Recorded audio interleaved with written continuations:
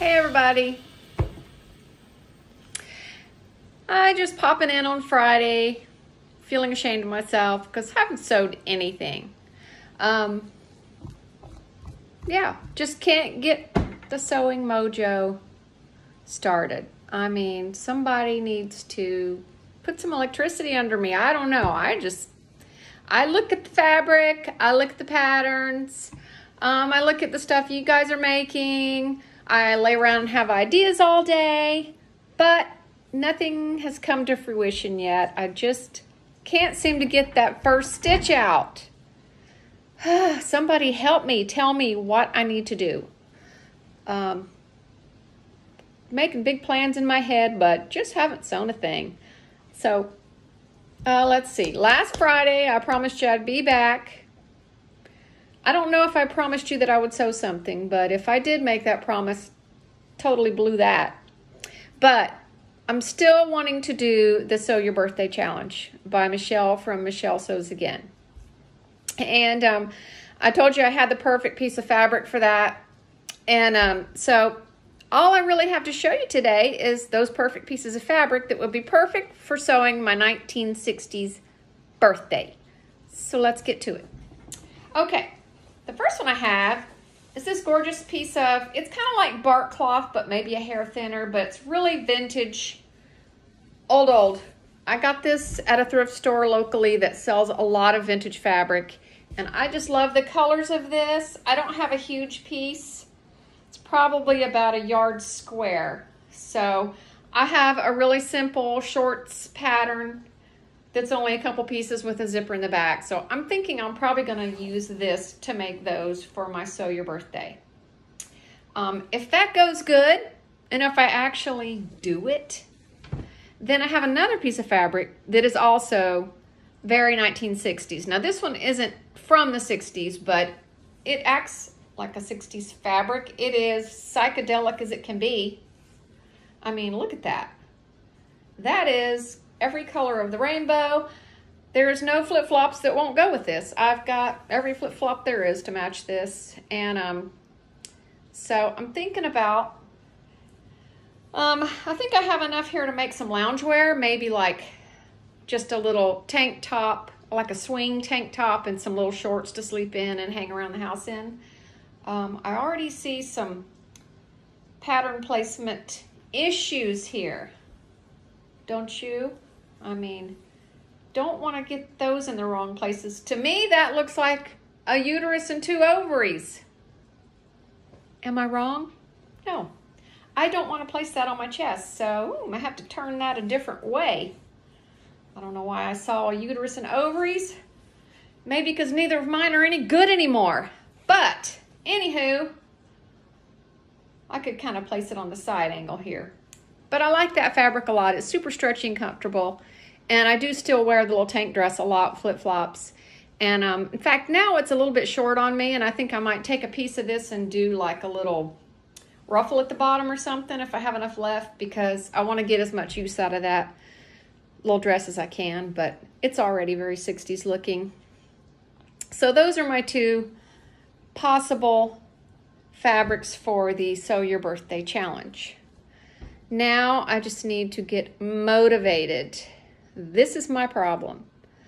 I've been doing things. Mom and I went to breakfast today over to Cocoa Beach to a place called Simply Delicious. The food is insanely good there. They have baked goods in a case when you walk in, and there was like a 3-story cake that was amazing. I had to come home and just indulge in that till I was almost sick. But it was really fun at the time. Brought home cookies and half our food. So yeah, it was really good, but I am just a mess. I'm just not put together today. What else has been going on? I took my dog Grady, who is a collie. I took him with my friend who walks on the beach with me. I took him out to walk on the beach with me this week. And he is, well, let me just see if I can show you Grady. Grady's a collie, like I said, and he's very hairy. Where are you, Grady? Oh, you don't have to get up, Grady. There he goes. He's our farm dog. Oh, yes, he's a good boy. Grady, He's a farm dog. He always helps me round up the chickens at night, and he's very gentle with them, and he's very good at herding. You know, he can herd anything. Humans, children, chickens, dogs, anything. That's what he does. Hi, Grady. So anyways, I took this big hairball of a dog to the beach. I don't know what I was thinking, but I thought, you know, he would probably really enjoy the fresh air, go for a ride, just, you know, I just want to see what he would do. To my knowledge, he's never been on the beach. We rescued him when he was 9 months old. He's now 6 or 7, I guess. And so we've never had him on the beach, and he's never acted interested in water. But I took him, and I have a photo of us on the beach, and I'll try to pop that picture in somewhere here, maybe at the end. But he had a great time. He went right to the surf and started walking in it, and we had a wonderful walk. The thing is, that hair of his holds a lot of sand. So I came prepared. I brought a jug of water to rinse him down with. I brought his brush, and I tried to brush him out really good before we got in the car. I thought I did a pretty good job. Put a sheet down on the front seat, got him up in there, blah, blah, blah. Well, I still have half a Cocoa Beach in the front seat of my car. It's going to take multiple cleanings to get all that sand out, but we had a good time, so I guess I can sacrifice. But needless to say, he will not be going to the beach again anytime soon. That's just a little too much cleaning out the car in the heat of summer in Florida for me. So glad I did it, but not going to do it again. I may take Tootsie to the beach at some point. She would be really easy to, you know, she's got short hair and she's good at going places. So I may take her the next time and try. Just trying to get them out of the house and mainly get myself out of the house.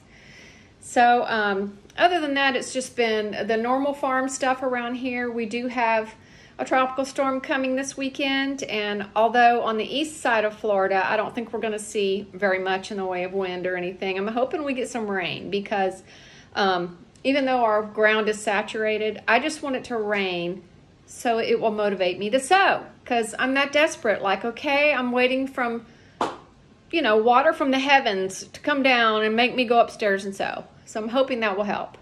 My friend in North Carolina has a birthday coming up. I would like to make something for her, and I have a project in mind with some upcycled velvet. It's a very old velvet from like a ball gown. And I have saved this fabric for a super long time. It's green, kind of like this color green, and it's not a real thick nap velvet. It's just older and kind of distressed looking. I really think she would like it, so I'm going to try to come up with something with that. I've got a few ideas in mind. So if that develops into anything, I will be ready to share it with you next week. But yeah, just cross your fingers for me, because the hardest part is just getting up there and starting. And I don't know what is wrong with me. I've never been so lazy in my life. So anyway, I'm going to keep trying. I hope y'all keep sewing and inspiring me. And I guess I'll see you next weekend. Ciao for now.